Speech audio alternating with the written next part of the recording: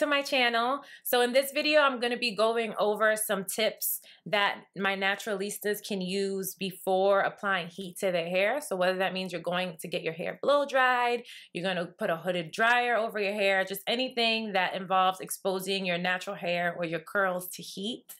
I just want to give you some tips and tricks to use before you go ahead and apply that to your hair. Oftentimes, as naturals, we tend to think, I can't use any heat in my hair. I have to completely cut off using heat in my hair regimen, which isn't necessarily true.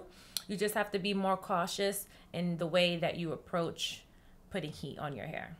So if you'd like to learn more, please keep watching. So my first tip is to make sure that your hair is prepped. What do I mean when I say prep? Three things come to mind. The first is to make sure that your hair is deep conditioned.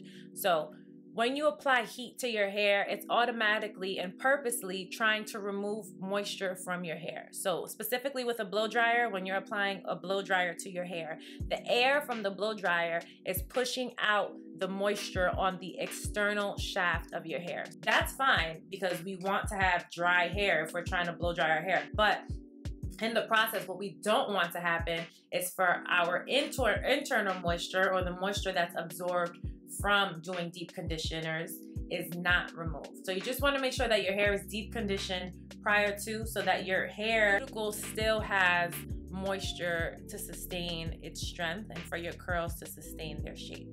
So deep conditioning is extremely important. Without it, your hair is going to be very brittle, it can be very dry and prone to breakage. Your hair should also be protein treated, so you should be doing some sort of protein treatment prior to applying heat to your hair. When heat is applied to your hair, protein is often broken down. The heat breaks down protein bonds, and oftentimes those protein bonds are what keeps our curls tight. It's what keeps our hair strong and our strands from our hair strong. So you just want to make sure that you do use a protein treatment. It doesn't have to necessarily be days before your hair is blow dry. So if you did a protein treatment about 2 to 3 weeks ago, your hair will be fine to go ahead and be exposed to heat. Lastly, you want to make sure that your hair is cleansed. So make sure that you wash your hair before you apply heat to it. Applying heat to dirty hair will actually bake the sweat and the salts and the oils that are in your hair, which damages the cuticle layer of your hair. The cuticle layer of your hair is important. It is what provides strength and protection for your hair.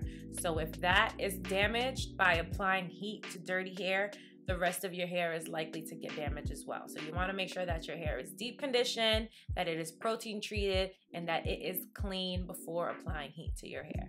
Secondly, and this is super big for me, I would say bring your own products. So if you're doing your hair at home, that's fine. You know what you like, you know what's good to your hair. But if you're going to a hair salon, you don't know what these hair salons are using.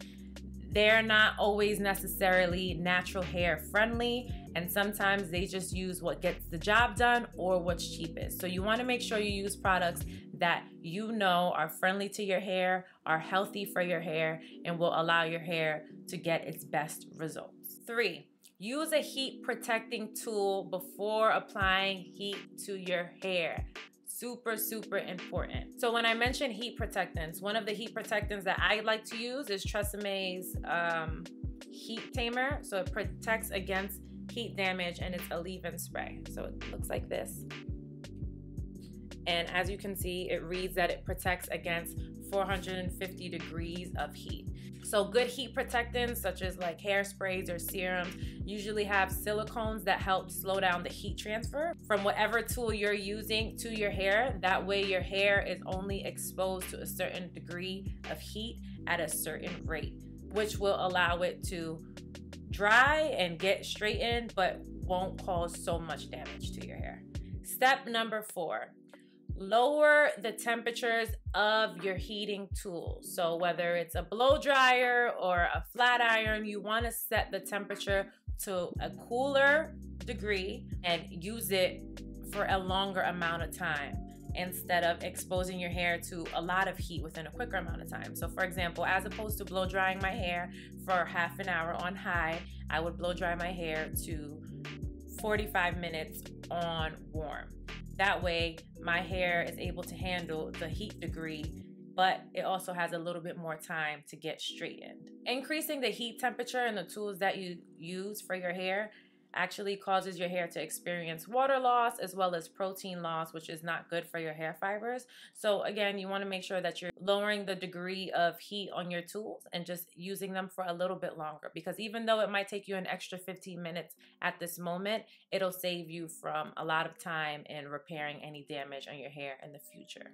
So less is more in this situation. I will say also that exposing your hair to a lot of heat or a high degree of heat allows your hair to be more prone to split ends. And when you have split ends, you'll often find yourself trimming your hair more than you should.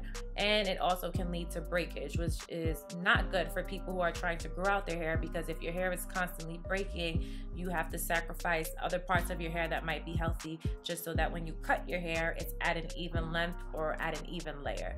And that's sacrificing other pieces of hair that are growing just so you can repair the hair that you damaged because of breakage. We can avoid all of that if we can just use tools at a lower degree of heat for a little bit more time. Number 5, I would say, is minimize hair manipulation. So oftentimes we straighten our hair, which is manipulating your hair already, but then we're changing our hairstyles every single day, pulling on our hair, putting ponytails with tight scrunchies. All of that stuff takes a toll on your hair. Even though you see little strands might be coming out and it doesn't seem like a lot, it is causing your hair to break, which is in turn messing up the growth of your hair. So you just want to make sure that you manipulate your hair as minimal as possible, just so your hair can grow and be as healthy as it can be. And number 6 would be to use tools such as scarves, gels, and conditioners to help flatten your hair. Oftentimes, I know with myself, when my hair is straight and I go outside and it's humid outside or it's raining, my hair can get messed up. It'll get really frizzy, or it's not as straight as it was when I first left the house, and I'm tempted to come home and flatten my hair with a flat iron just so that it's straight again. That is a no-no. You want to stay away from using the flat iron or reapplying heat when your hair is already straight as much as possible. Little tips that you can use instead are things like using products that are not so water-based, such as gels or conditioners, and applying them to your hair and then putting a scarf over your hair so that your hair can flatten. When you flatten your hair, when you brush it and then you tighten it, or you put it in a ponytail and you put a scarf over it, the hydrogen bonds in your hair stretch so that your hair can stay to that style. And if you keep it that way, your hair is going to remember it and it's going to stay that way. So just putting maybe some conditioner, for example, if your baby hairs get a little frizzy, and then putting a scarf over it for a few hours or even for half an hour will make a significant difference and will make your hair flatter.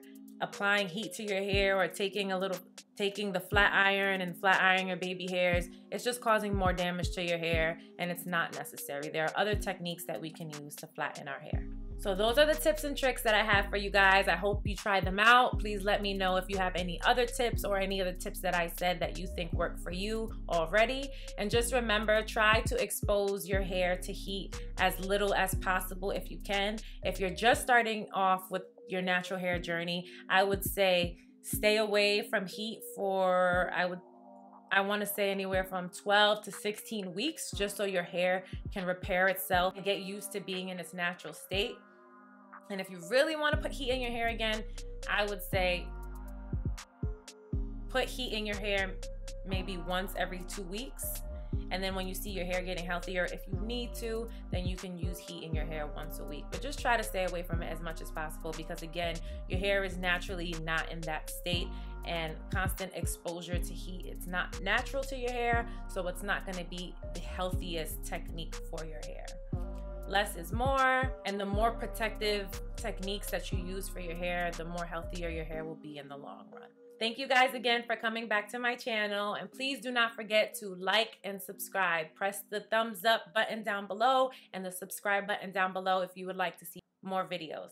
Until next time, bye!